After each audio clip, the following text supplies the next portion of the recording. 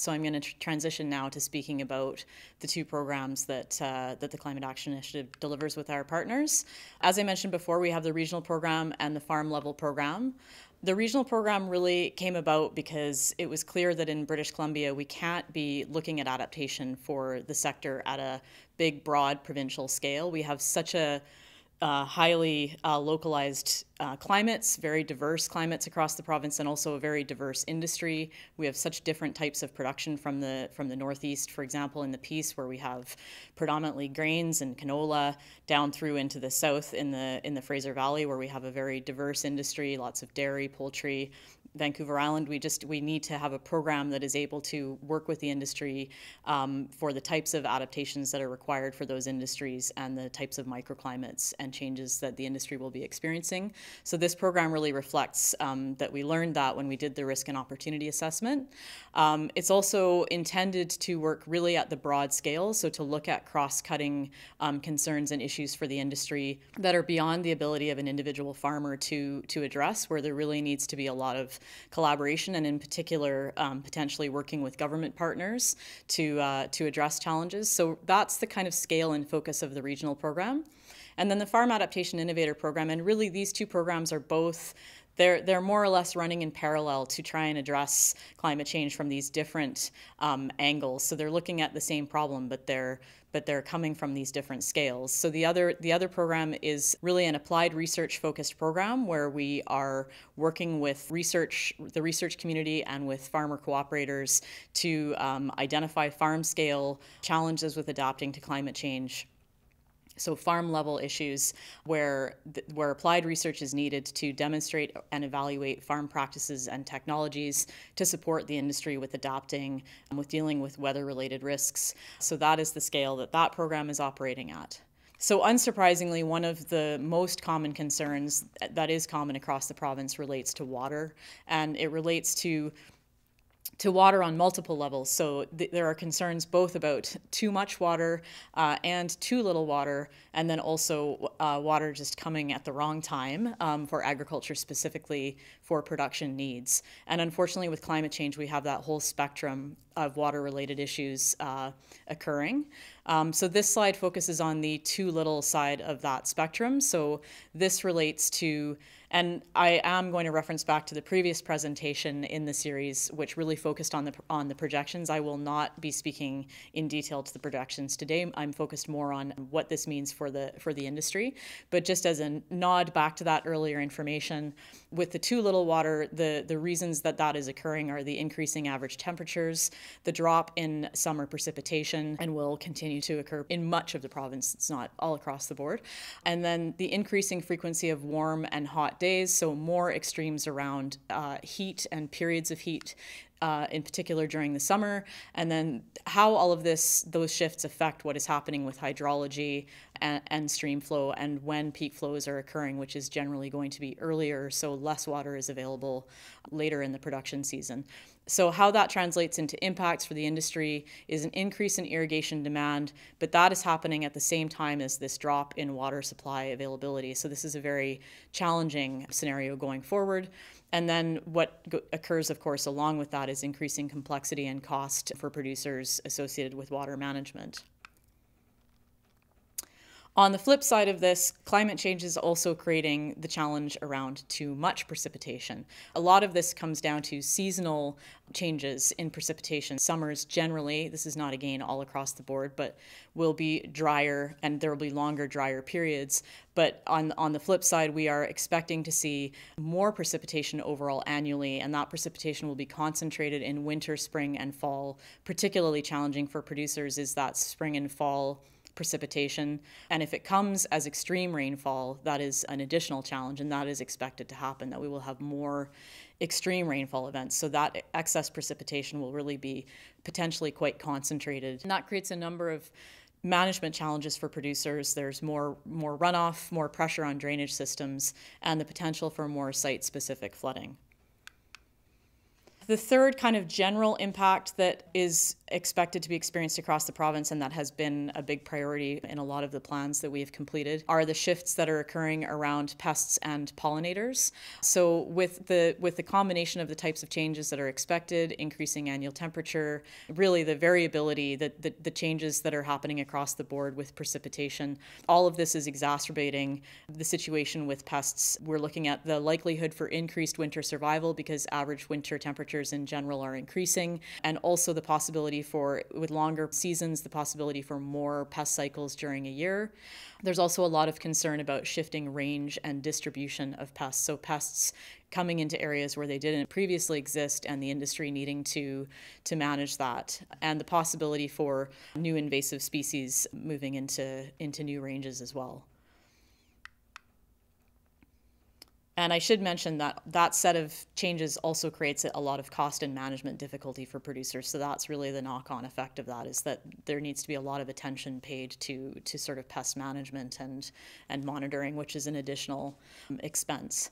So extremes and variability is the fourth impact area that is commonly prioritized across the province.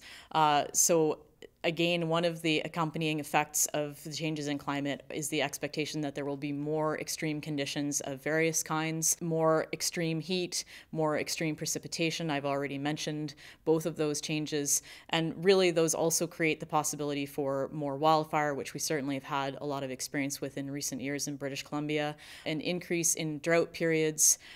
And then in addition to the extremes, we have this unpredictable and shifting production window challenge. So the variability that I mentioned really translates into, again, quite a bit of management complexity for producers for when their key windows are going to be occurring, things like planting, harvesting, how they manage nutrients, and quite variable and unpredictable thaw and freeze cycles as well. And all of those things affect the agriculture sector.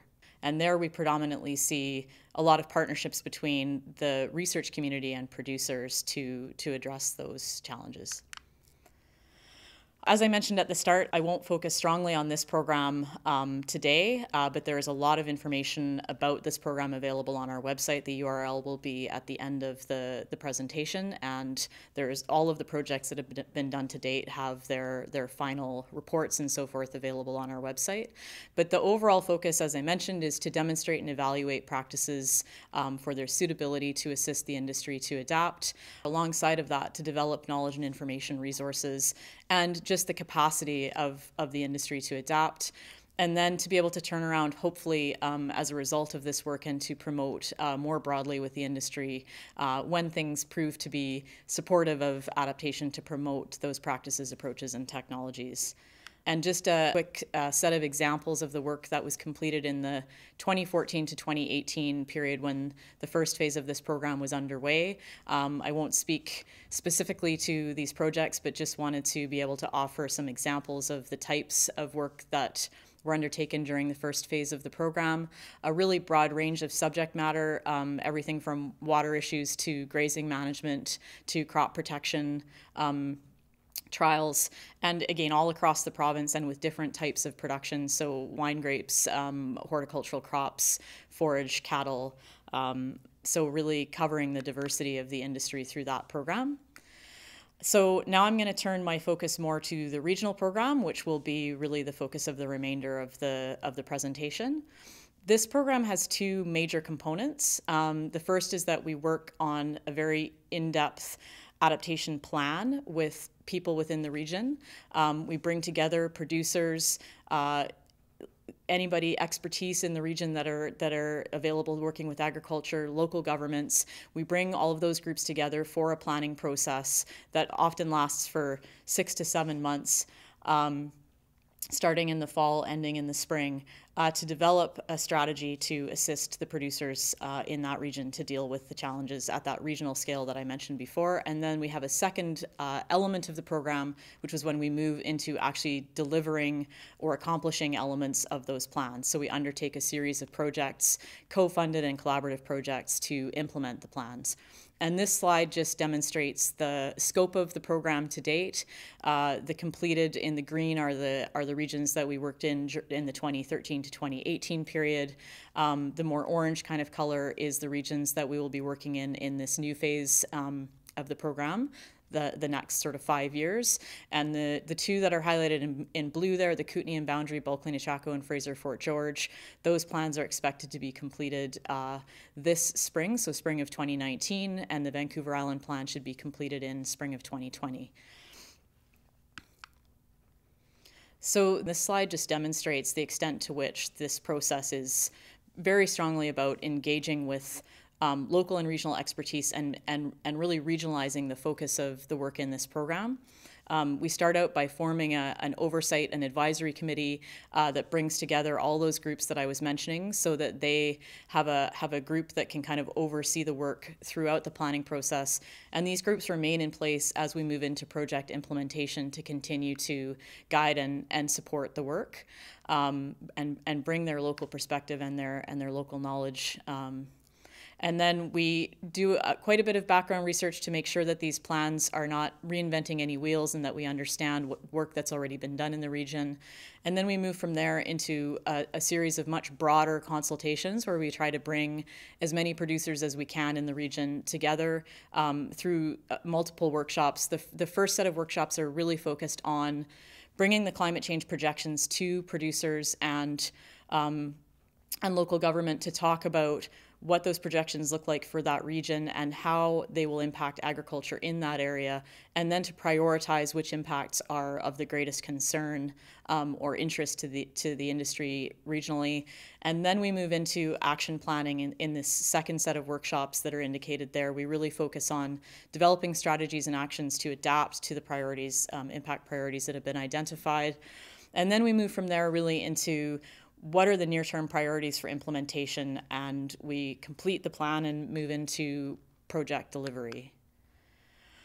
So the objectives for the program, for the part of the program where we are developing and delivering the projects, are really to deepen the knowledge of the specific risks and opportunities and adaptations for that region. So we may have done that high-level identification of the impacts, but to really drill down and understand what those kinds of shifts might mean for the industry locally. We also, out of the program, aim to develop tools and resources that will support adaptive decision-making at both the regional and farm levels. So I've explained that we have the farm level program, but through this program, if we have the opportunity to develop a tool that will be broadly beneficial at the farm level, that is certainly one of the focuses of the regional program. And then we are very focused again on strengthening those collaborative relationships and partnerships that will not only support adaptation during the time that this work is happening in the region, but over the long term as well.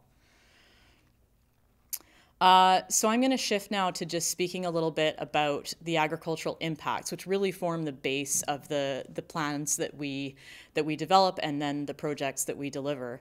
And these, of course, are, as I've explained, defined through the regional planning process. So they are specific to the region, but we also know that there are some impacts that are quite common across the province. And I'm just going to quickly outline those broader or more common or shared impacts, just to set the stage for some of the projects that I will be describing